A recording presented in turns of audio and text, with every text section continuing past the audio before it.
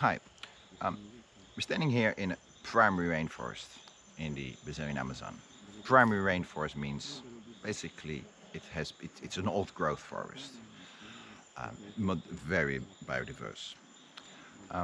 As we come at the end of this series on forest crime and how to stop and prevent forest crime, you may wonder maybe, yeah, but if you stop at one place, they will go to another. So what's the real effect? Well, in criminology and crime science, we call this crime displacement. You know, that crime will move to another place if it becomes more difficult at one place. So the question is there crime displacement with regard to forest crime?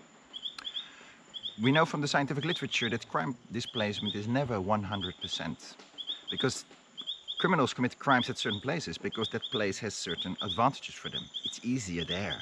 There's less surveillance, the police is very far, there's no one around, so that's why they do it there.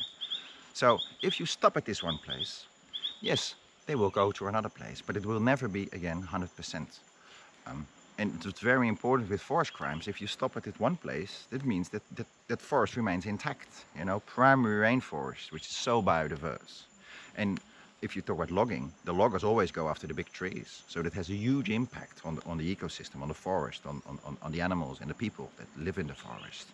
So stopping that is really important for the preservation of the rainforest and the way people live in the forest with the forest, respecting the forest. So this is the important lesson from criminology and also from forest crime. Crime displacement is never 100%. So it is an effective strategy to preserve forests and to preserve biodiversity and the coexistence of people with forests.